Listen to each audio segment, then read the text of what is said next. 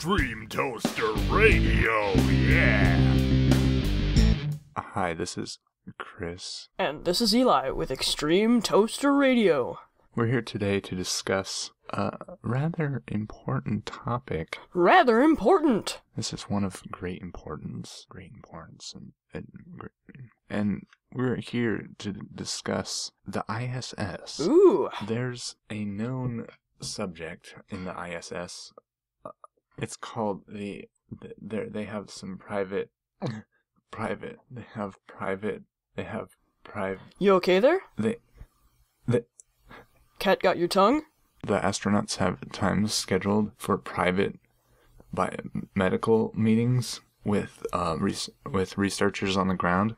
Well, you gotta keep it healthy up in space. But we all know that's code. What? For, well, I submit to you that this time is being used for a variety of extraterrestrial life form communication. No. You see, the astronauts go to their rooms, their quarters, and they have times they go to their quarters and they can have equipment set up from their laptops in their quarters, which connect to equipment on the external trusses of the ISS, and that equipment communicates with alien life forms. Mostly the Greys, those ones are the most communicative with us. The reptilian type extraterrestrials who are in our presence and have disguising techniques. Did you just watch District 9 or something?